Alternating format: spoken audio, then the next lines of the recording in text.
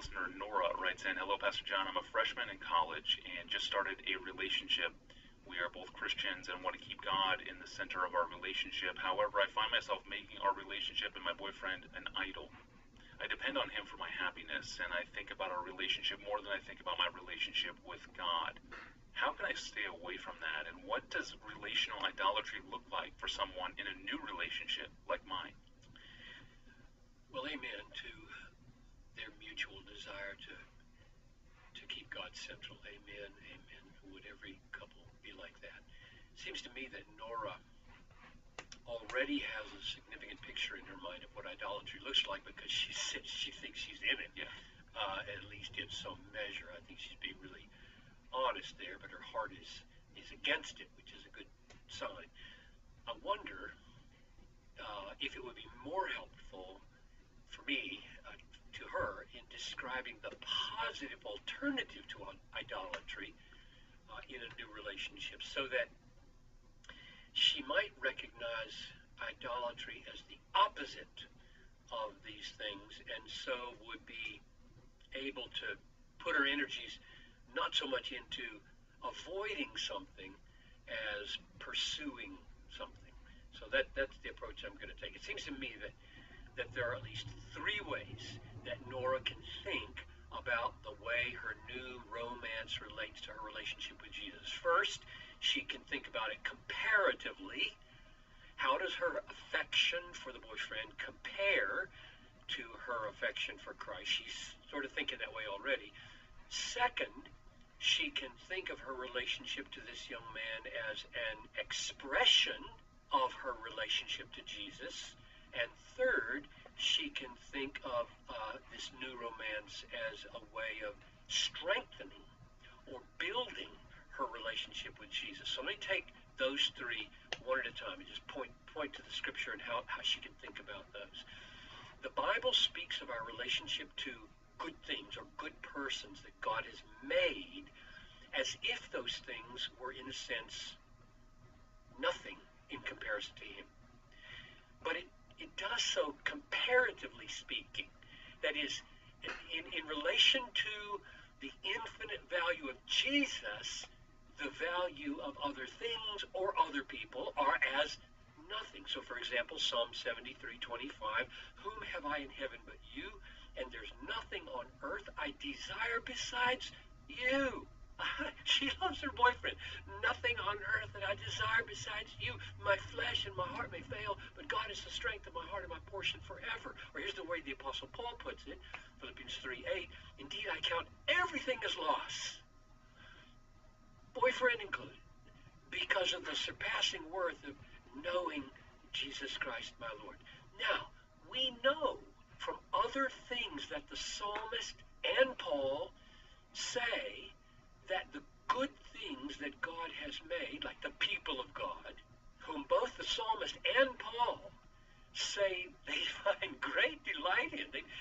Psalm 16:3 and Philippians 4:1, both the psalmist and Paul talk about the people of God as their great delight.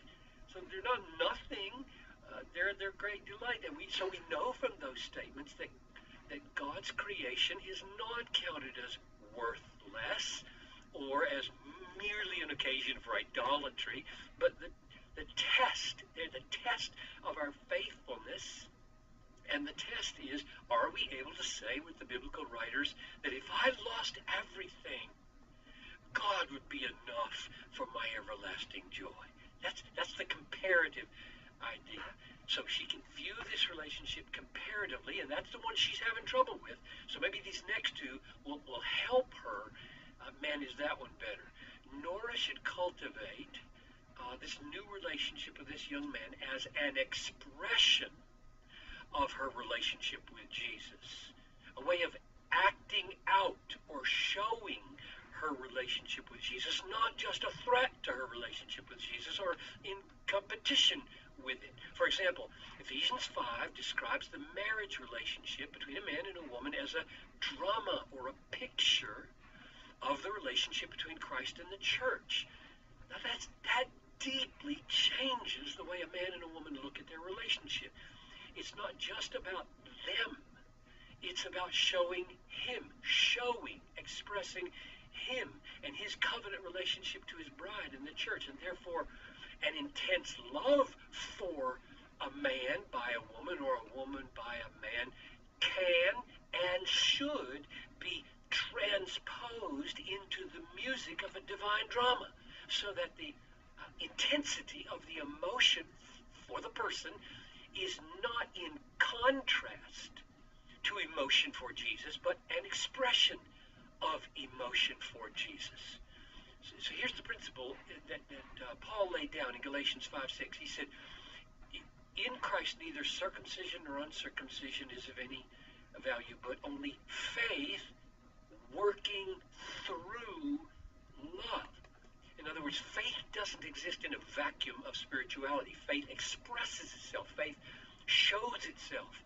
And the fundamental way that faith shows or expresses itself is in the fruit of love. Faith working through love. So Nora should ask herself, as I love my new boyfriend, is it merely competing with my faith in Jesus, or is it expressing my faith in Jesus? And the last one, the third way to look at her relationship with him is this relationship strengthening and building her faith and his faith?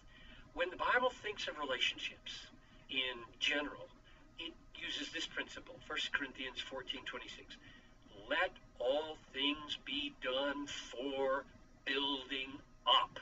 That's the meaning of relationships. Let everything be done for building up. For example, Hebrews 3:13. Exhort one another every day, as long as it is called today, that none of you be hardened by the deceitfulness of sin. So the aim is that the relationship would serve faith and serve holiness, serve the overcoming of sin.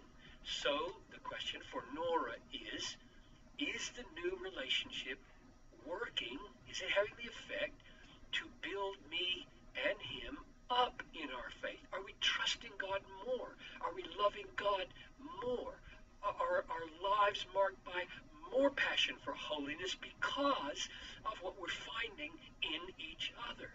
Is it strengthening or is it weakening our love for Christ? So, here's a summary. Nora, pursue the relationship in three ways. One, pursue it as a good thing, which in comparison to an infinite thing is a no thing.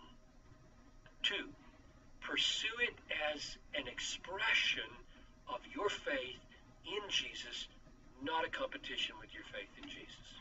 Find ways to express your faith in this relationship. Number three, pursue it as a means of strengthening and building up your faith and his faith, not weakening them. And if those three aims are being realized, I think the Lord is keeping you from idolatry. Brilliant. Thank you, Pastor John, for that balance. And we return tomorrow. A podcast listener has a question about how you, Pastor John, would counsel someone who is addicted to human approval. It's a great question. It's a very necessary one that we need to tackle, and we'll do so tomorrow. For more information and to download our apps and past episodes and to get a question into our hands, find us online at desiringgod.org/askpastorjohn. I'm your host, Tony Ranky, and I'll